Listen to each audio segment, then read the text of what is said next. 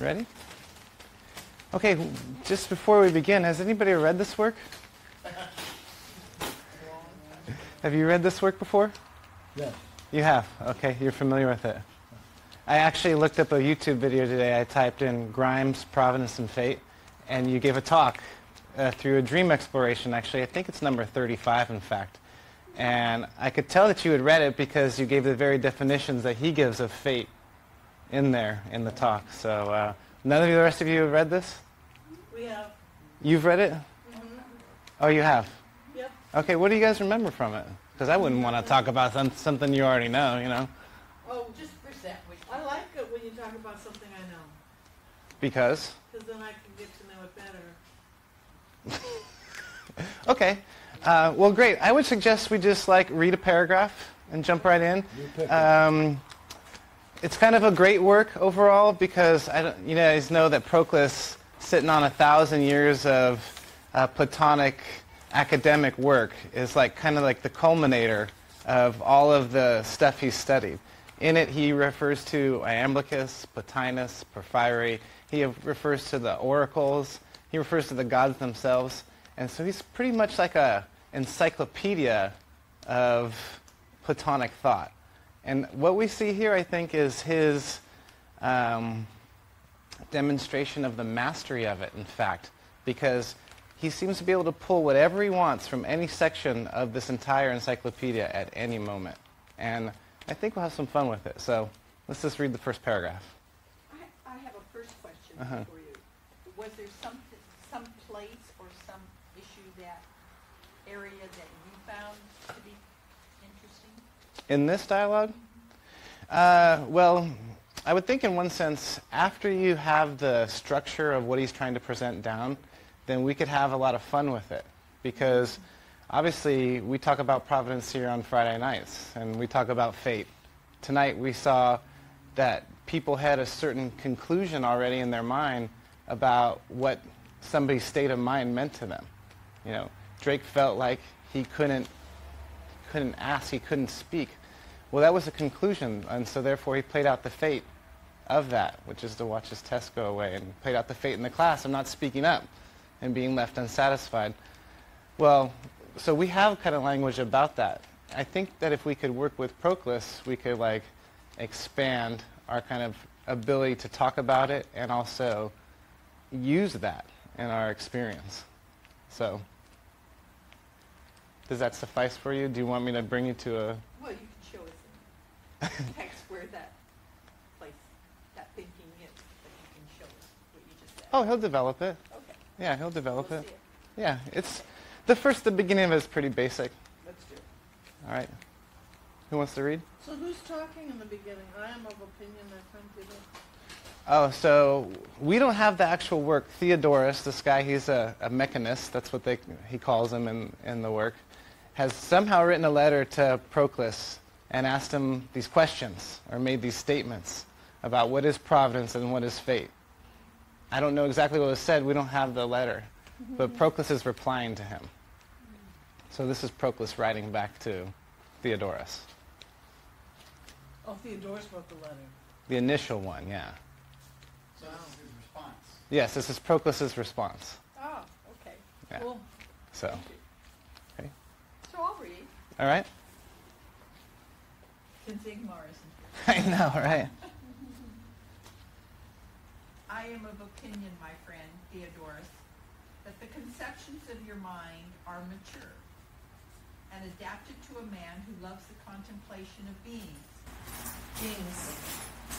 Oh, That's what it said. Oh, Beings. excellent. And I am gratified that you have thought fit to write to us on these subjects. Though there are many among you that are able to investigate and doubt with you about such like problems.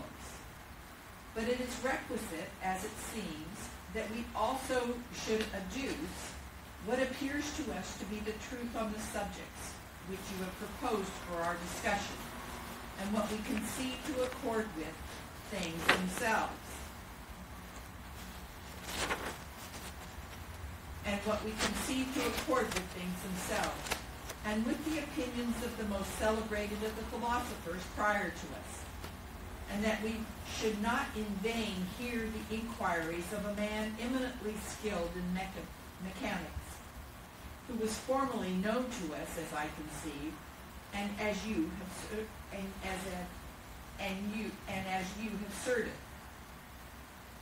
You inquire, however, about things which have been 1,000 times investigated, and which, in my opinion, will never have any rest, because the soul is excited to the discussion of them, much light having been already thrown on them by the elaborate writings of Plotinus and Iamblichus, and prior to these by the divine Plato.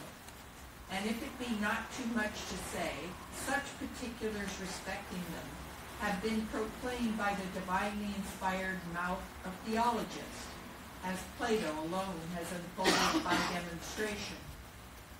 And why is it requisite to adduce to you Plato and men who were divinely wise, since they have been most luminously developed by the gods themselves, who transcendently know what pertains to themselves and what they have produced, and not have been delivered by them in enigmas, as by theologists. It is requisite, therefore, that we also writing comfortably to them should, as I have said, adduce to you what appears to us to be the truth respecting the subjects of your inquiry. All right, thank you. So, pretty nice guy, right? Like, sees his concerns. He sees that this was in fact a friend of theirs, and he wants to give him his full attention in return to what he's going to give.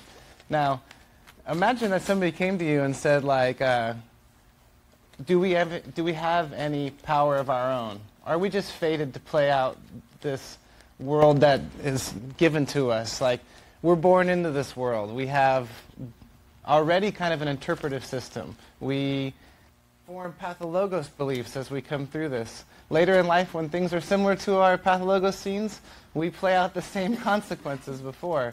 And so if we were to be asked, like, could you have freedom from this fate? Or do we have any freedom?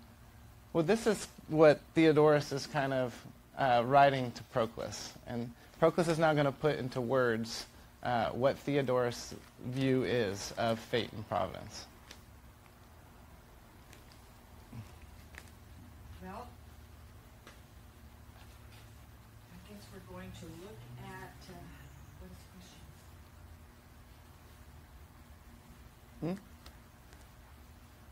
Can't wait to find out what his question is. Because it's been investigated by thousands before. Investigated. Right. Yeah, that Plato guy, 1,000 times before. 1,000 times. All right, will you please read the next paragraph? She's not correct. No, you. You deserve, can people hear? I'm Oh, trying yeah. to speak out. Yeah. Oh, excuse me.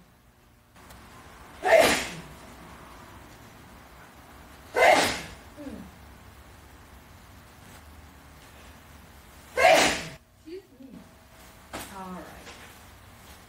You deserve indulgence if looking to the you deserve indulgence if looking to the all various tragic and comic and other connections of human affairs. You have conceived that there is only one fabricator and maker of such, it's written over, I can't read it, Colligations? colligations, all right, Combined together, is that it? and maker of such colligations in the universe, and have called this, okay, let me read that again. You deserve indulgence in looking to the all various tragic and comic and other connections of human affairs. You have conceived that there is only one fabricator and maker of such colligations in the universe, and have called this fate.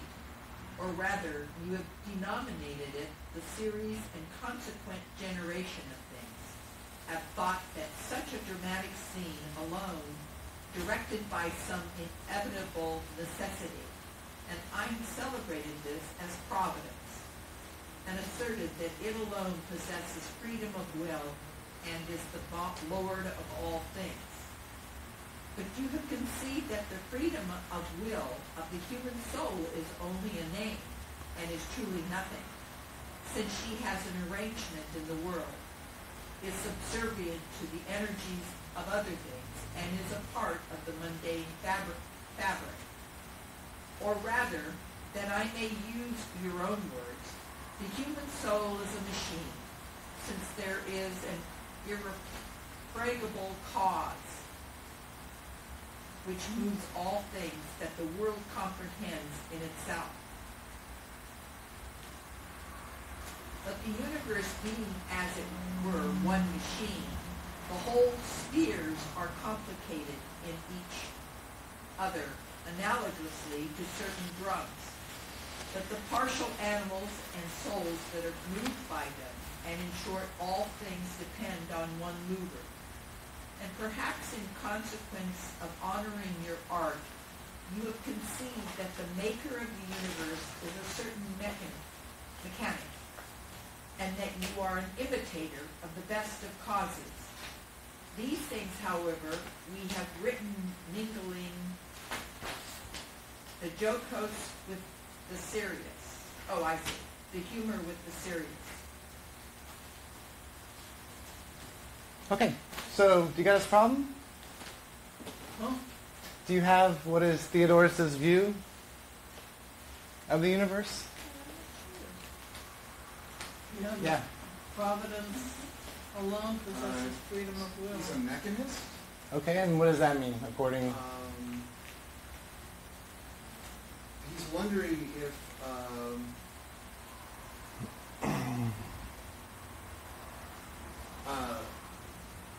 well, what would come down to us today, these days we would call them like Jean-Paul Sartre or something. You know, there's no meaning in the universe. There's no intelligibility. There's ultimately no self, no mind, no self, no rationality. It's just the whole thing is just a ticking clock. Right. Set in motion by some great creator. And in fact, if we think we have free will or if we think we have choice, it's really just an image. It's just something we imagine, right?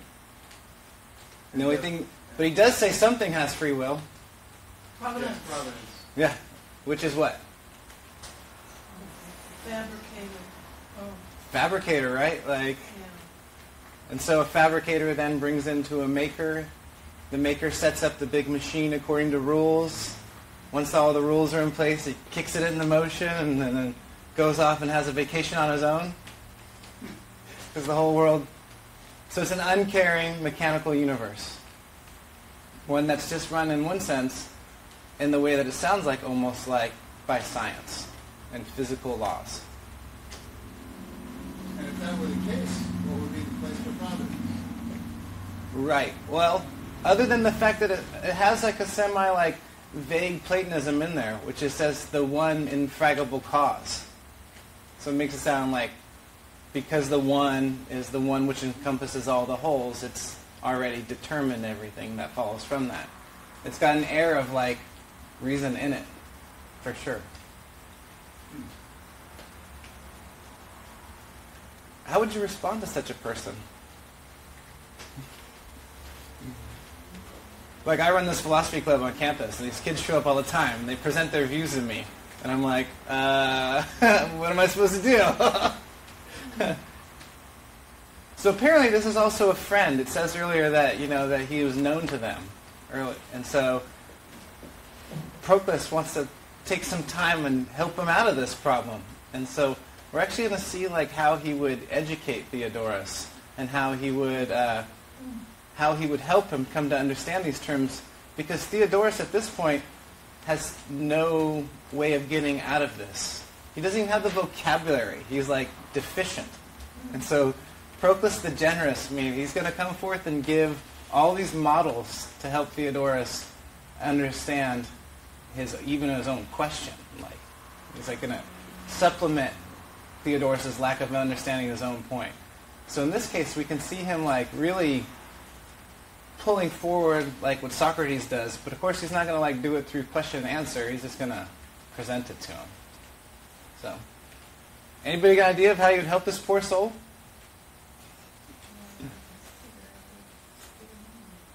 I know what Pierre did with me once, but I don't think it. The problem is the reason it worked with me. It wouldn't necessarily work with every single person, but I remember we were having a savvy discussion once, and Pierre just said, he tried to bring it back to me, and he said, anything in your life that's been unexplainable, and I could think of a few things, and then he also added, what about Socrates? How about Socrates? How about the way he acts, and some of the pretty amazing things in some of those dialogues? And I went, yeah. And so he said, so for all of these things, what word would you put on it? Mm-hmm. And what'd you say? I had to think about it a little bit, but I answered divinity. Divinity. And because? Well, it's the best word I can put at the time for it. But, well, what does it explain? But to use any word like divinity, that or any other in that class, you've already stepped over the line from mechanism. Uh-huh. So I throw that out as something that Pierre did with me, but I think. So, and notice, he got you actually into a state of mind. Yes. Regina has said, I'd want to know his state of mind.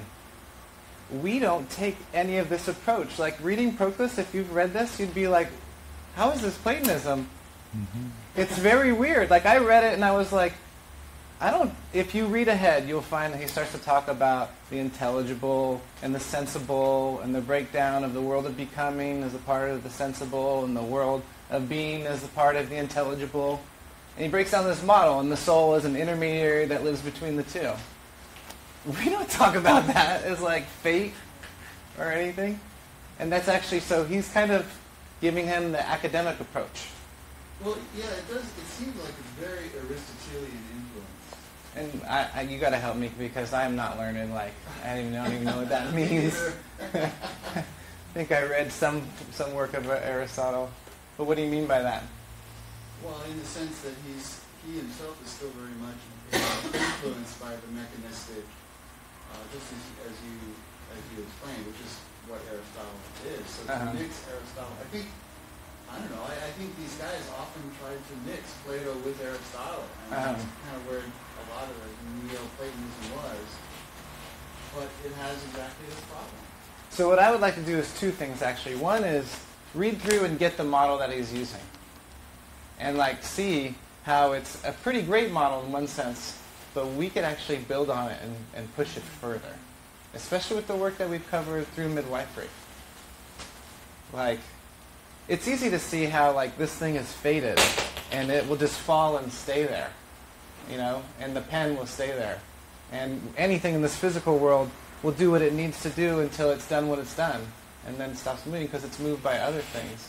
But how do we actually apply that to our midwifery? Mm-hmm. Like, how do we call our beliefs something that are altermotive? Are they moved by others? Like when we are, so, like last week Pierre drew this thing right here. The famous, we enter into a fantasy, and here we are, and that fantasy has an image of us, and then we play out whatever is the consequence of it, until at some point, who knows what, right, wakes us up, and we pop out of it, and we think, well, that wasn't me, that's not really going on, and we wake up from it. So, once we take on that belief, what would you call what follows? And especially then, if we're going to use it, he uses these three terms. There's the self-motive. Mm-hmm. And the alter-motive. And the unmoved, which I'll have to put up here. And so the unmoved are the things of the intellect, the self-moved are the things of the soul, and the alter-motive are the things of the body. And he takes about 3 paragraphs to kind of line this up and explain what they are and how they fit in together. if we don't want to read it because we've seen it and heard it before, then we can just jump into the implications of it, which I think is more entertaining. Yeah. So this is yeah, goes along with that self-image. yes. So in one sense, if you were to use these terms, what's it like when this part's going on?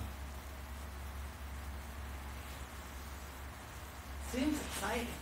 Very involved. Involved? Are you in control of it? No. Are you the one that's directing and guiding it? No. No, so in that sense, it's ultramotive. It seems to have its own life unto itself, right?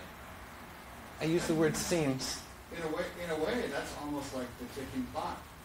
Yeah, right? You've just set into motion this rule, and every time we look at a self-image, not only does it have a self-image, but it's got like a little set of beliefs, right? If this image is true, then I'm going to perform X, Y, and Z, and I'm going to feel in these ways. And once we have this image of us, then the implications play themselves out, like the mechanical side of us. Leading to failure. Yeah. Leading to failure or whatever happens to be, you know. Failure could be if you are going for a goal. It could also be like a fight, you know. Me, I tend to have fight images with my kids sometimes that come up. And so it, in one sense, we would call this world, because of the way that we've learned to call it, we call that fate, right?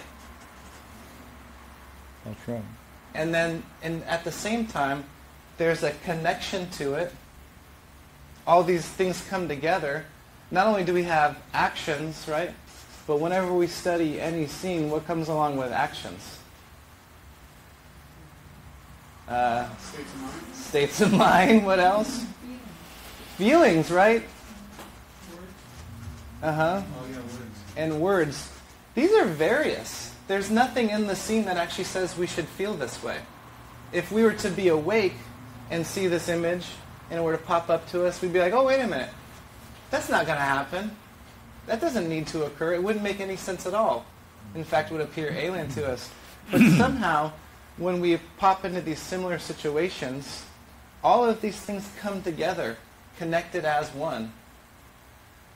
And then we of course, know if we want to follow them, they would go back to our past, and we'd be able to look at them, and they would have that parallel structure. But what allows that to actually happen? What allows this connection to occur?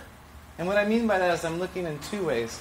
What's the action that makes it occur, and what is it that even allows this thing to keep going on? Because none of us would want to live this way. None of us would say, hey, I want to feel trapped. I mean, Drake himself even said tonight, like, I wish he would have stayed. He said he felt trapped. See, I think you asked the question, what strategy is he using? Who? And Proclus? I think it's clear in the first 4 chapters, he gives evidence that he understands Theodorus. And he says, your basic thinking can be subsumed under the idea of fate. And then he gives a description of it. Right. And that description of it is so well developed that you can recognize it as our modern view. Right. But then he says, I want to show you that fate is suspended from providence. Right. Right. Therefore, he's not criticizing the fate. No. He's saying you have an incomplete vision. Yeah. Now let me tell you what it presupposes. It presupposes providence. Yeah. Because how could, for us, fate, for him, fate has no necessarily intelligence unto itself. That's right.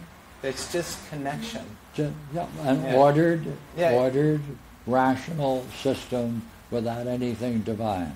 Right. But Which then is what allows it to actually occur and be connected is providence. Those things are connected because nothing comes together for Proclus. All union is good. the good is identical to the one. So according to Proclus, if things are connected, they must have some goodness to them.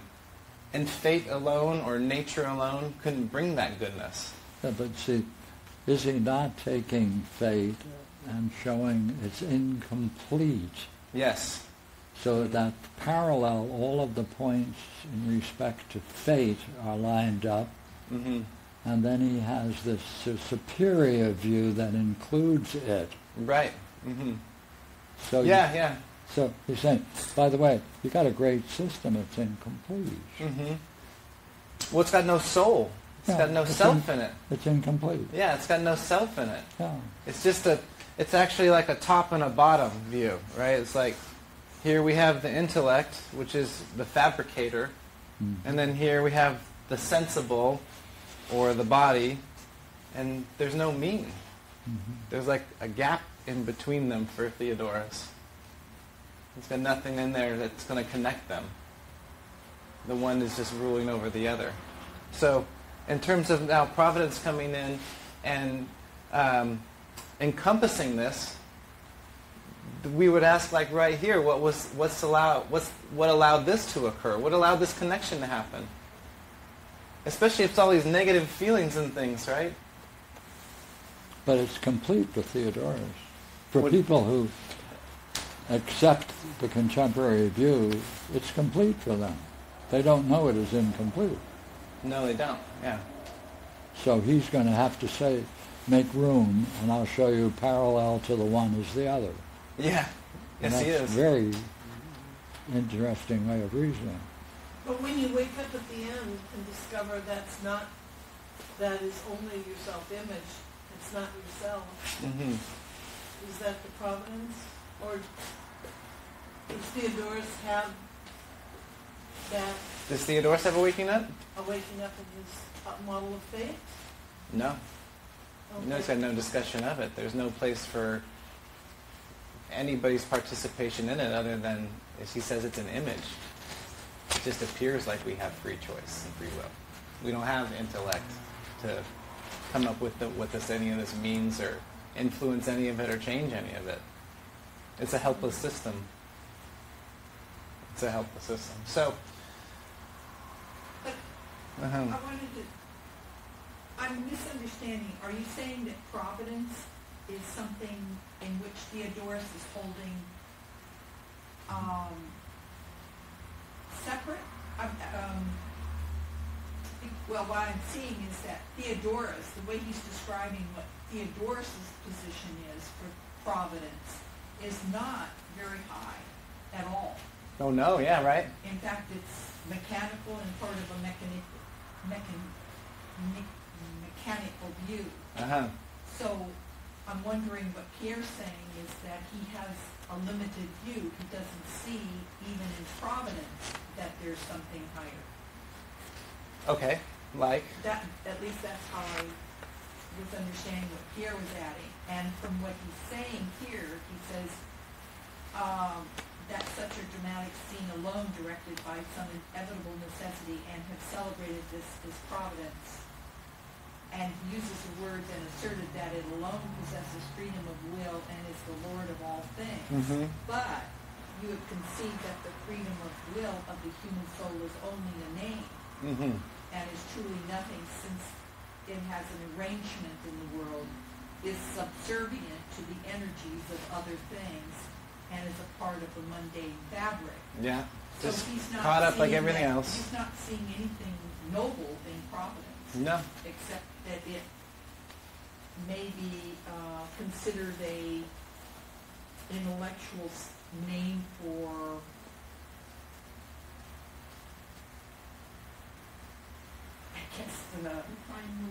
The The cause, what? yeah, the The cause. cause. Yeah.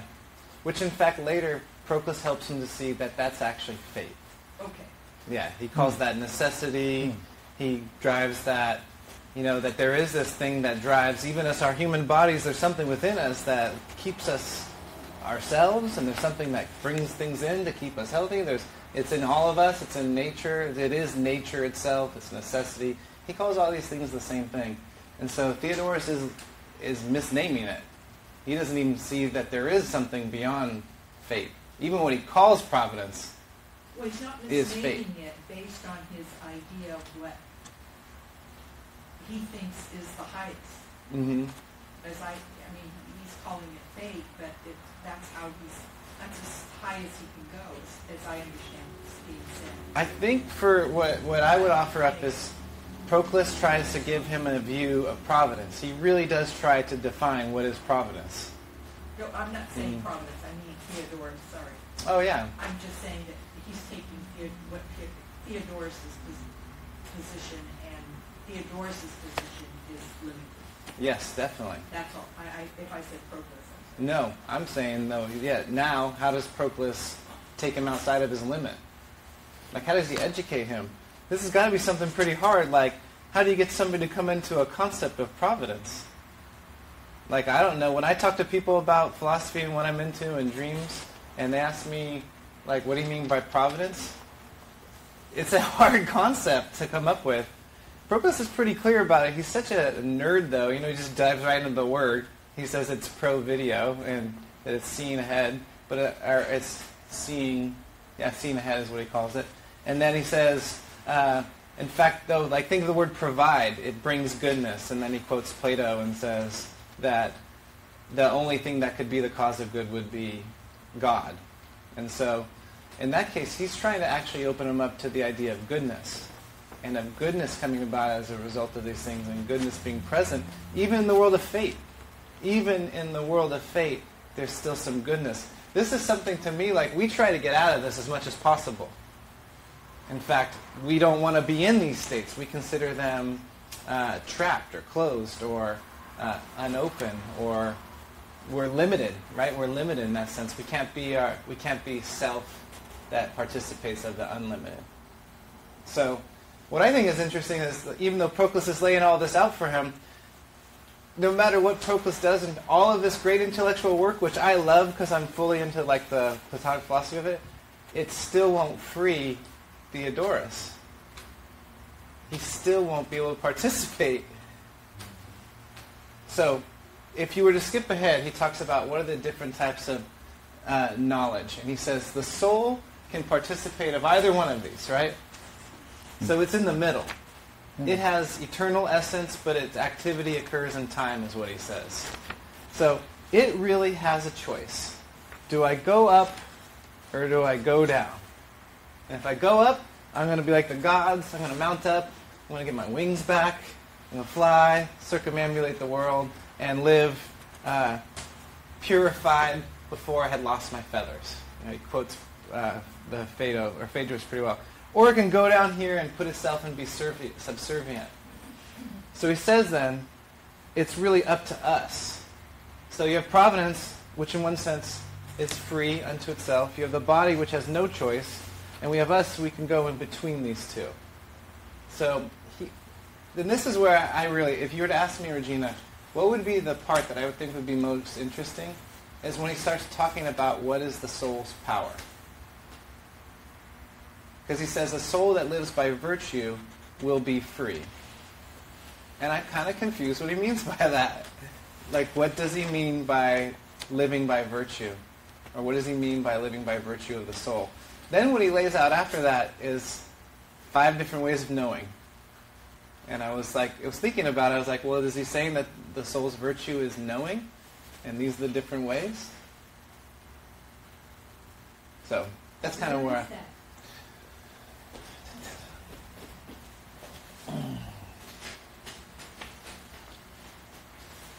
Let's read the 5 ways. Oh, they're wonderful, yeah.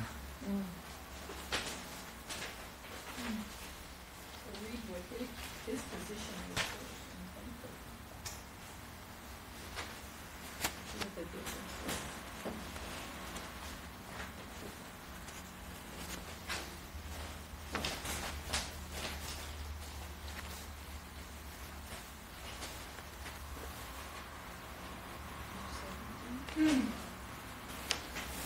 I'd say the difficulty he has is that he doesn't cite the importance of the logos. Proclus. Yeah, in this text. Okay. Yes. He doesn't. That's right. Yeah. And so no matter what, all of that, it's still lacking. So while I do love Proclus, and I think if I Like one of the things that came into this talk was like, I would love to share how awesome he is. But at the same time, it's an incomplete model. Because it doesn't explain, one, whatever the pathologos is, or whatever the participation, how the participation in intellect is participation in the logos. Like they don't describe this. As much as if I had not had an introduction into midwifery, I would not understand Platonic philosophy. It's true. There's, like, I don't know what it means to live in the world of intellect. What is, what is that which is unmoved? Like, that's what they call this, the unmoved. What is that which always is? How does it relate to, how does it produce the world of becoming? I don't understand any of that. And even when you tell me model copy and things like that, all that's still very intellectual. It has no contact. So what actually frees us from this is, in one sense, even if it is a pathologos, it can only come into existence if it's an image of the logos. So one of the things that comes up to me is, like, when these things occur, what are we supposed to do with them? So, don't we have a problem as philosophers? We know we don't know, but we don't know what we don't know? Yeah, he covers that from the Apology. Uh-huh. And what do you think of that, his understanding of that great section on the Apology in here? I don't remember that part right now at this moment, but... Oh, he quotes 21c in the Apology, where he makes the contrast from his friend Shaphiron, who went to the Delphic Oracle and asked, is there anyone wiser? And Socrates says, well, many things, but then he gets to the essence of it. And he says, well, my particular difference is only a trifle. And that is, what I do not know, I do not think I do. Right. Right. So he then, it's Proclus's task to unpack that. And he gives a very nice description of it. And I just wanted to... I don't remember that part especially, but I'd be glad to look at. Do you remember it? I could get it. Even if we find it in one sense, these things, they show us what we didn't know. If you're able to, I think you can work backwards from a pathologos. I have this really weird idea that even though a pathologos occurs, it only occurred actually because of providence allowed it to occur. So we should be able to see what we're being shown. Like, imagine if Drake were in class and all of a sudden he had a fantasy, and the fantasy was about something like that paper going away. He could actually wake up and go, wait, this is a moment when I should talk. Like for me, when I have a pathologos occur and I'm aware that it's going on, I always ask myself, what happened right before it? And usually what happened right before it is the antithesis of what's happening in the drama. And it was a doorway. I had a choice. I could continue in a path that I don't know, that is undetermined, that I have no idea where it's going to go. I have no idea how to function even. Or I can choose in what I know from the past. And so the pathologos seems to me, when I'm aware of them, are in fact wake-me-ups. Only if I've understood them. If not, then I got to play them out and have a talk about it. But if I've understood them, I can be like, oh, this is that theme again from this scene. Oh, it's telling me to do something. So you can actually look for the logos behind the pathologos. And I think that's kind of, ultimately, you can tell the difference in your states of mind. One state of mind is closed. It's determined. And the other one, even though it's scary, is open and undetermined, but also filled with states of wonder and joy and beauty. So I would think that our understanding of midwifery allows us to take his model and like complete it, fill it in more. Like, how, again, I never understand what it means to participate of intellect, or You know, like. Oh. By the way, page 35 is the section on. Okay, would you read it, please, or? Well, it's I'm only prepared to go 10 pages. I didn't know if we were going to read, or talk. Like. But if Socrates asserted that he knew nothing, and the Pythian oracle pronounced him to be on this account the wisest of all men, as he himself informs us, consider the profound meaning both of the Pythian deity and of Socrates, and how by the assertion of knowing nothing, this is implied that the good alone possesses an exempt transcendency, but not he who possesses scientific knowledge, and this it is to know that he does not know. Now, he goes on, but Is that all he says about it? for it is indeed necessary that he should perfectly know that he does not know. See the way he takes it? Perfectly It's indeed no. necessary that he should perfectly know that he does not know. Okay. It's the other way around. It's rather that what he knows is so clear to him Uh-huh.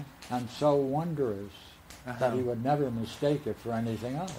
And therefore, he must have knowledge of what the self is Yeah, at that same time. Yeah. What real knowledge of the self is, right? yeah. Yeah.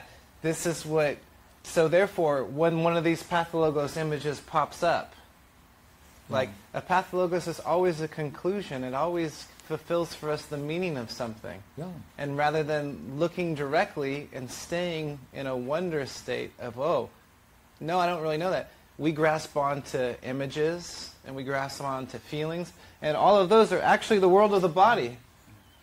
So if we continue to allow Platonic philosophy to sound like it's just talking about the intellect versus the body, then we are actually, in some ancient discussion, completely separate from practice of philosophy, and it makes it academic, like it's a good paper. Yeah. But See, now you could write a paper uh-huh. on how you can understand the idea of providence and fate in respect to midwifery.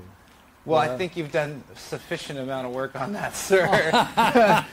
Here I'm trying to get him to do some work, and he's passing it off. He can add his own.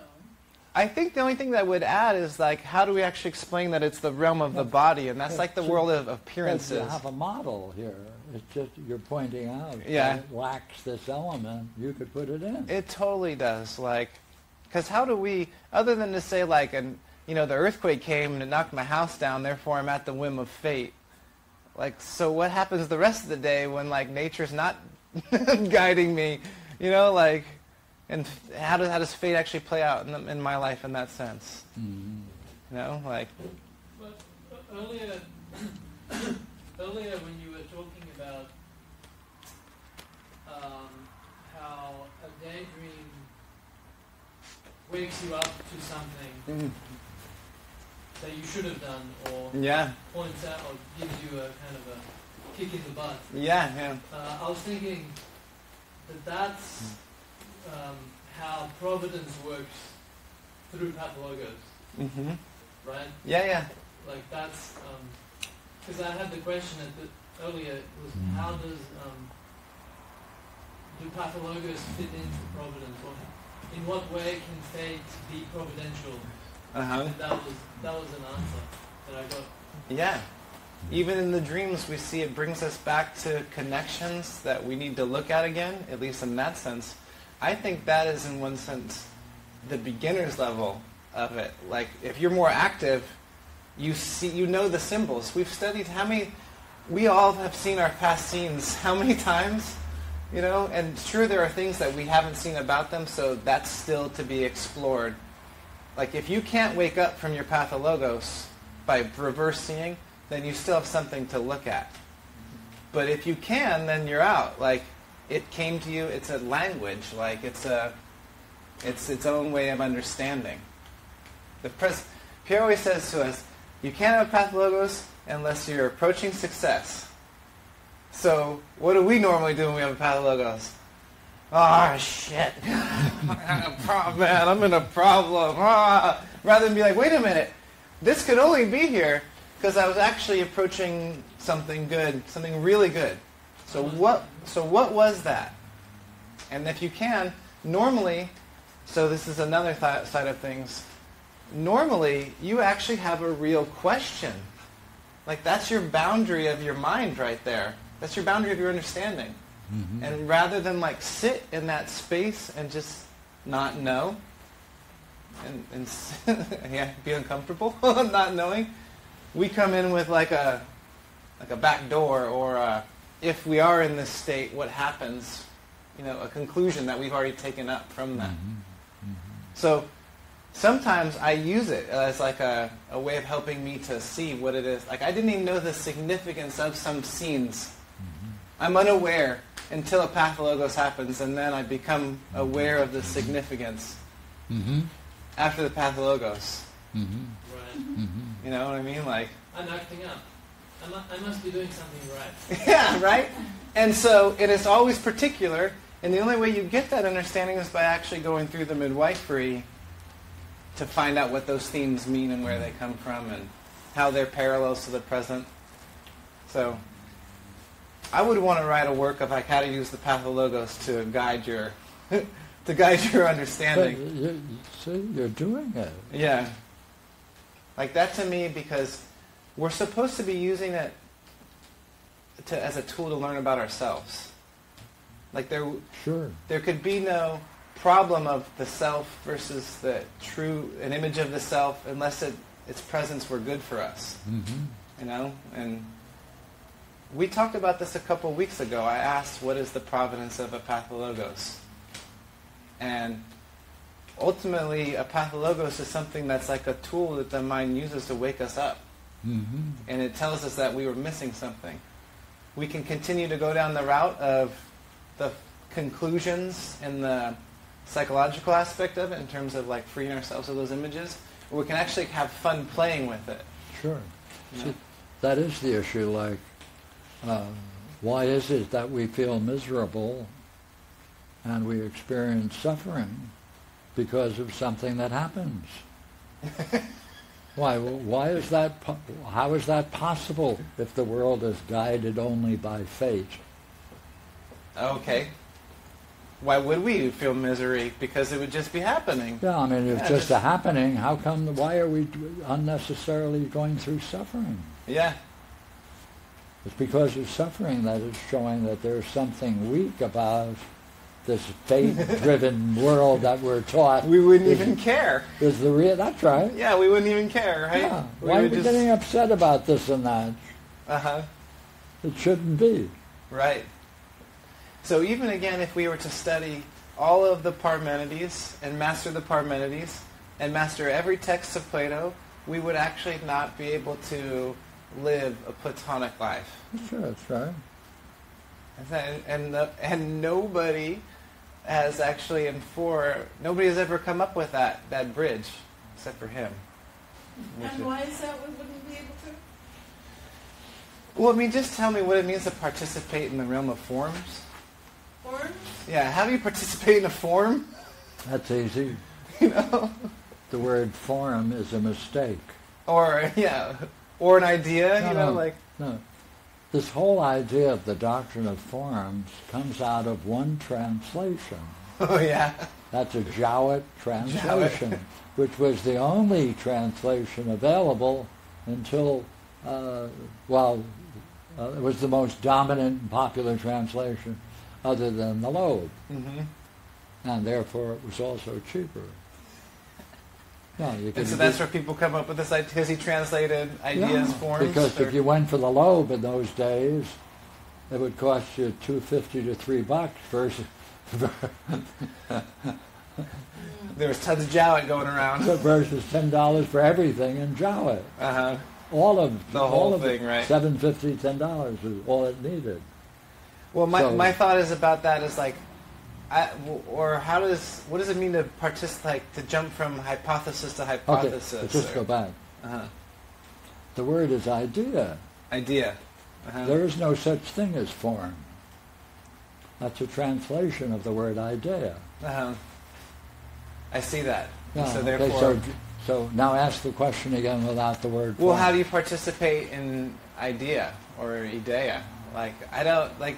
Okay. What does it mean to rise above the world of Hold it. becoming? No. You have to ask, what are the objects of ideas in the Greek world? Okay. And those are Beauty, justice, the idea of good. Mm-hmm.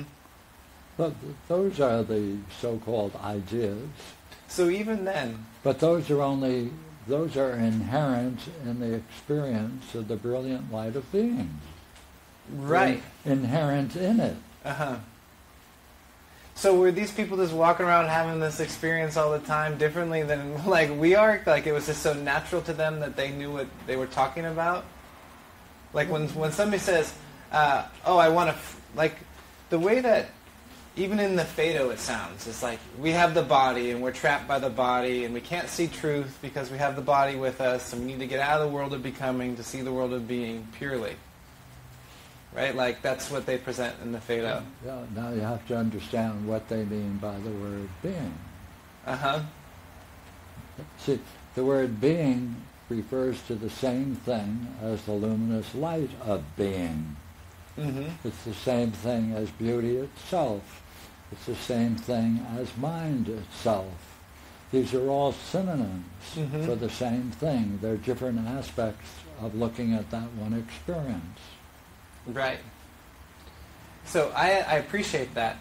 But if we were trying to say like, hey, Platonic philosophy is about getting out of the world of becoming and getting into being itself, that's like an empty statement to me. That sounds... So do it again. What's the empty statement?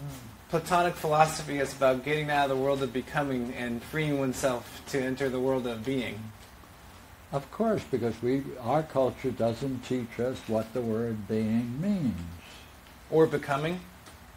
Well, the word of becoming is the world of change, simply. Uh-huh. I'm saying, like, without midwifery, I wouldn't even know how to identify what that stuff means in Plato.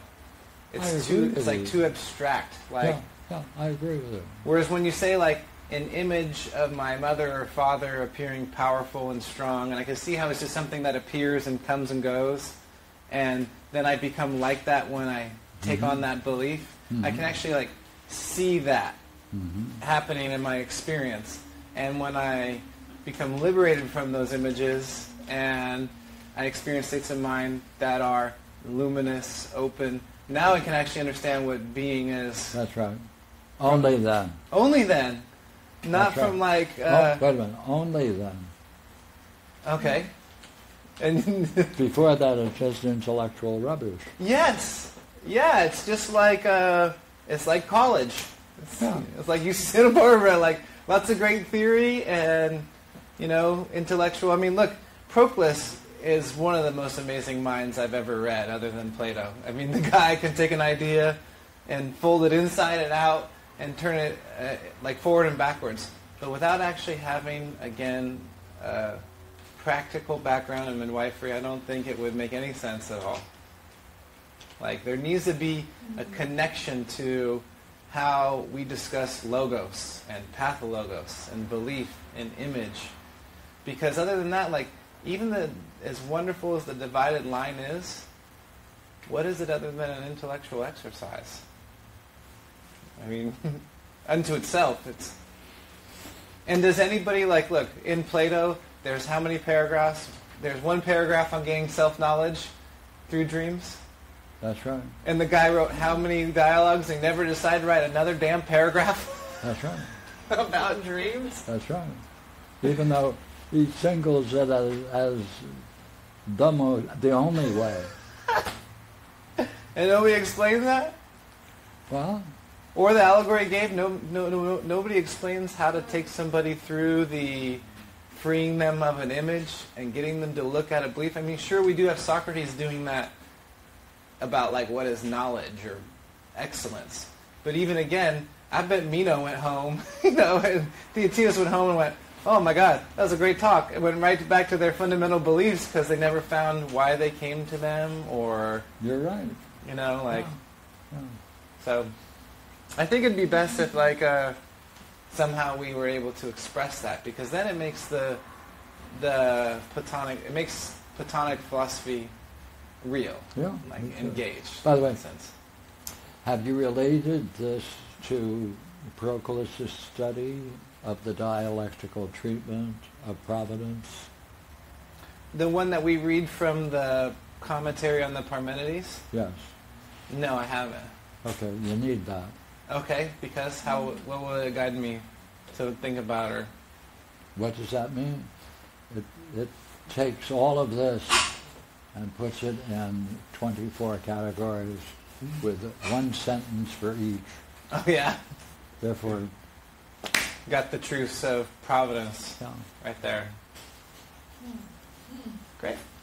And he takes it through the four categories, so therefore he's talking about what it is itself, its effect on others, and then the effect it has on themselves, and the effect it has back on its source.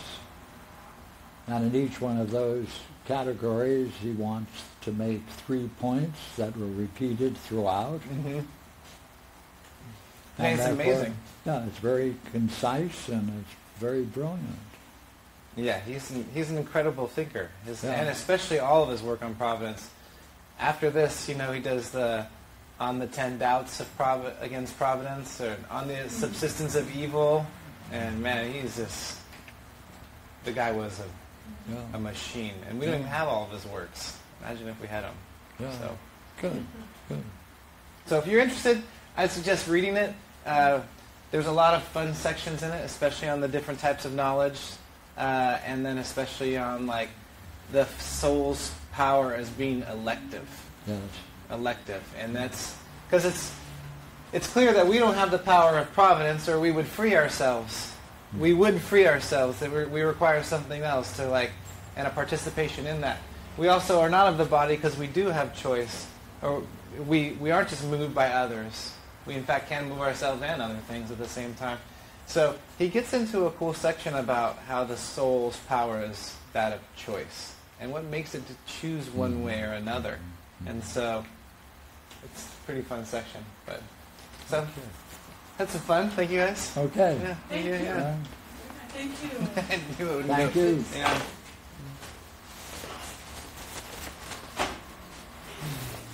He's so kind to Wait a minute. Theodore. I know, right? I mean, I would have written back and said, let me know if you have a question. What's this? Oh, the section? Page 365. I would have written, at length. Here, that- I'll write it The down. whole thing is on front. You can have it. Oh, thank you very much. To Thank you. outline something in an analysis of the way he does it, Theodorus, and then very gracious, actually. Very gracious. Very gracious of Proclus to outline very clearly what Theodorus' position is. Oh, yeah. Yeah. Very Oh, Yeah. charming. He's the head of the school, right? And he's. Can you Right. imagine getting that as a letter? Wow, I wouldn't mind it. I know, right? From your Right. teacher or from somebody who is a good friend. I mean, he sees himself as a friend. Yeah. From the leader of the Platonic school, giving you a Right. lesson. I mean, Yeah. can you write me a letter? Yeah, he Like, probably is It's it? not my position, it's probably state of mind. addressed it to the head of the Platonic Academy. Whoever it was, right? Yeah. And Proclus writes back, dear friend. Yeah. So do we get to hand Describe the? your position. So do we get to and hand the your pen to somebody else limitations. next week? Should we hand the pen to somebody else next week? Sure, if you like. I made the mistake of choosing what we would read, I and thought it was nice. No, it's nice. Oh, yeah. You, Opened up some good discussion. Yeah. Very nice. Oh. you linked it into what Midwifery. brought you into the game. yeah, and And to And be that's honest, providence. oh, totally. Yeah. And logos. Before I ever met Pierre, that's my first spiritual experience. I was midwifed, And I was aware of it as I was having it. I was like, my mind's bringing me images to think about things. And then I met you, and I was like, holy shit. This guy's talking about the experience I had. Like, I gotta learn this. Thank you. Yes. Yeah, thank you very much. He is providential.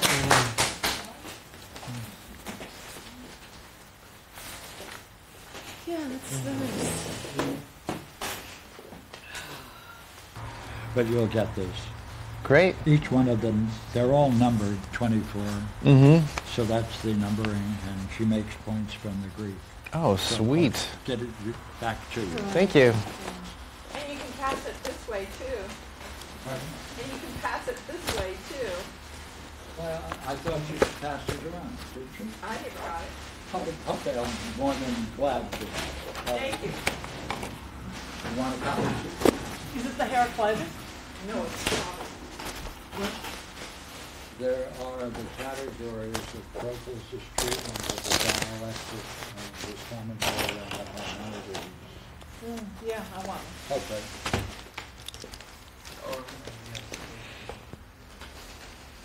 I think next time, Pierre, I Yeah. wouldn't even present the book. I would just present my own ideas, to be honest.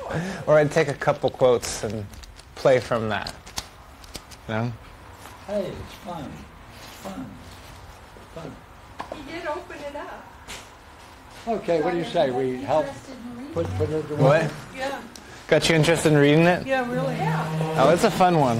Yeah.